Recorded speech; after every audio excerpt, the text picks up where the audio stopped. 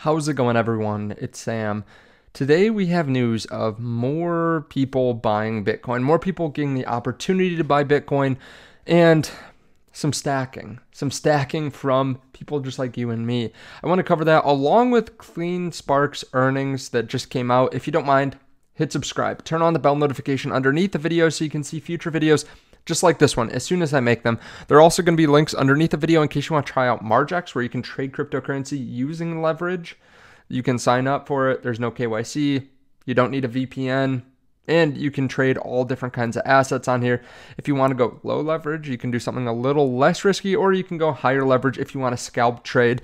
And I do have some videos on the channel talking about Margex, how to use Margex if you want to search for that, or if you want to search for just leverage trading in general. Some different strategies are on the channel. There's also a link down there to CoinW too, in case you want to trade cryptocurrency on leverage, or you just want to buy spot. You can just go buy Bitcoin and withdraw it over on CoinW. There's no KYC, so if you don't want everyone to know, if you don't want every single government entity to know exactly who you are, or just in case there's a hack or something that happens all the time with any website, information gets out. If you don't want people to know how much Bitcoin or crypto you bought, you can go try CoinW. Now, European market regulators are considering adding Bitcoin to the list of approved assets that can be included in the $12 trillion market for UCITS. UCITS are 2 times bigger, has a addressable market 2 times bigger than US ETFs. Bitcoin ETFs have attracted $50 billion in the US so far. So honestly, I haven't talked about this before. I haven't really even heard of UCITS before. Now, doing a bit of research on UCITS, it's the undertakings for the collective investment in transferable securities. It's the European Commission's regulatory framework for managing and selling mutual funds. UCITS funds can be registered and sold in any country the European Union using unified regulatory and investor protection requirements. So UCITS is similar to a mutual fund in the US. They are registered in countries that belong to the EU and regulated by the member states where they are registered. So yeah, this just allows a lot of people to start buying these funds if they're approved. And we've talked about that even in the US, where yes, they're approved. You can buy them on certain brokerages, but there are a lot of compliance departments that haven't passed the ETFs yet. So they're just considering it now, but this could unlock trillions and trillions of dollars coming into Bitcoin or having access to Bitcoin. We're going to continue to see information like this come out where we see larger and larger markets that have access to Bitcoin, or large markets just in general, right? So even if we don't get massive inflows, but we get 0.1% of all these different markets, it's going to send up the price drastically. Now, you might be saying, well, why has the price not gone up drastically recently? Well, as we know, the ETFs have sold a little bit of Bitcoin. Not the last few days, but if you look over the last few weeks, last month, it's been kind of sideways action for the ETFs. And just in general, the months after the halving are usually quite boring. We had an all-time high before the halving. So now we're just kind of trending sideways. We also see that there's some money, or some Bitcoin going to the OTC desks. There's no supply shortage for Bitcoin on OTC desks. About 205,000. You can see it go up from 60,000, 70,000, 80,000, somewhere in there, up to about 205,000. So it was quite low. Keep in mind, 205,000 Bitcoin sounds like a lot. It is a lot, right? But we can go through that relatively quickly. Off the top of my head, I think that's about $13 billion worth of Bitcoin. So some large entity wants to come in and buy a significant amount. They can go through 205,000 Bitcoin pretty quickly. And yeah, if we can increase 100,000 Bitcoin in a month, we can definitely decrease that much in a month, especially when there is a supply shock coming. And there is a supply shock coming. There are going to be a lot of entities that want to buy. And we have news about this. $570 billion insurance giant MassMutual reports owning Bitcoin through the Grayscale ETF. MassMutual also bought $100 million worth of Bitcoin for its balance sheet in 2021. I actually pulled up that message here from December 2020. They bought $100 million in Bitcoin for general investment, for their general investment account in a transaction facilitated by NYDIG. I didn't remember this, but this is a significantly large buy, $100 million for a company like this. There will be more companies as well that want to add it to their balance sheet. And there are also small holders that want to continue to buy. This I thought was just cool. For everyone out there that just hears about people having millions of dollars of Bitcoin, it's important to celebrate getting to 0.1 Bitcoin, 0.25 Bitcoin, 0.51 Bitcoin. This person says on Reddit, nobody in my life knows I'm investing in BTC, so I kind of want to share it at least here because I'm happy. I know it's much less than most people have here, but I live in a crap country where average salary is $800. So it's not easy for the last 4 years to DCA every month. Took a lot of sacrifice and working overtimes and weekends. I DCA'd all the way from 69 all the way down to 15.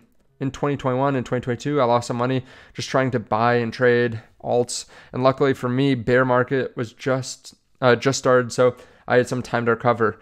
But I learned my lesson. This 20% dip made me go with final DCA, and I'm happy to achieve this personal milestone of having 1/4 of a Bitcoin in my hardware wallet. This is really cool. I'm going to make a video this weekend talking about, if you're looking maybe 10, 20 years out, what does that take to retire? Because we always look end of decade, we look maybe 10 years out, but looking 20 years out, how much Bitcoin would it actually take to retire?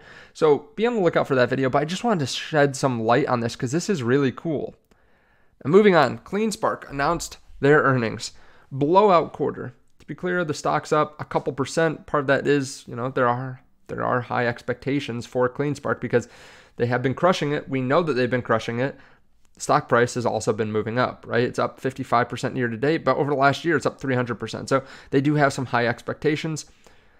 They did hit some great milestones though. They recognized about 112 million in revenue, and they had about 127 million in net income. Adjusted EBITDA of 182 million. So yeah, they've just been growing like mad. Their current hash rate surpasses 17 exahash per second. So yeah, they had a banner quarter. And to be clear, I need to do some more research on this, or I need to dig into it even deeper. But just on the surface level, it looks quite good. Cash of 323 million, Bitcoin of $358 million. Current assets, about 700 million. They barely have any debt, $12.8 million worth of debt. Now to be clear, they have been growing, and it's not all from cash flow. The one thing about these Bitcoin miners, especially CleanSpark, I'm sure the other Bitcoin miners too, but I haven't looked into them as much recently, they do dilute shareholders a lot. So if you look a year ago, Q1 of 2023, they had 80 million shares outstanding. Now, from what I can see here, they have about 225 million. So they have increased their shares by 150%. So yes, they don't have much debt, but that's because they've been able to pay it down a lot.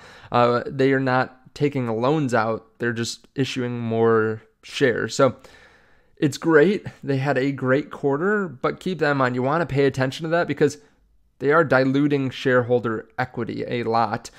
So yeah, they might be earning 112 million, let's say this quarter, or let's say they earned 127 million in net income this quarter. Next quarter, if they keep on diluting, you're going to earn less per share.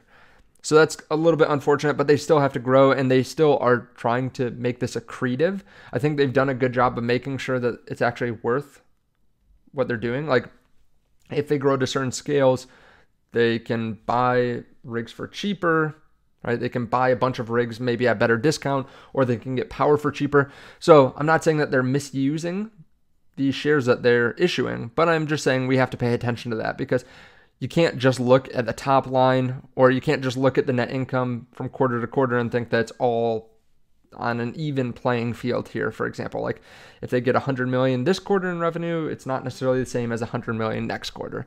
So we'll have to continue to watch that, but they have mined a lot of Bitcoin. Actually, they just gave this a couple days ago, May 2, and they had a banner month. They had 721 Bitcoin mined in April, and actually they got up to 48 Bitcoin in a day. I'm guessing this is like they just got a bunch of machines, and they just where is that?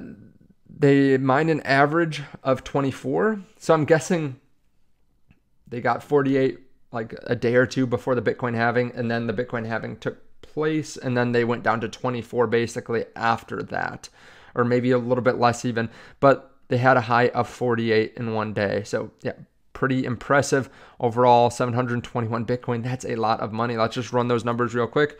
So they're at a run rate of 61,300 per Bitcoin. They're at a run rate of about 44 million a month.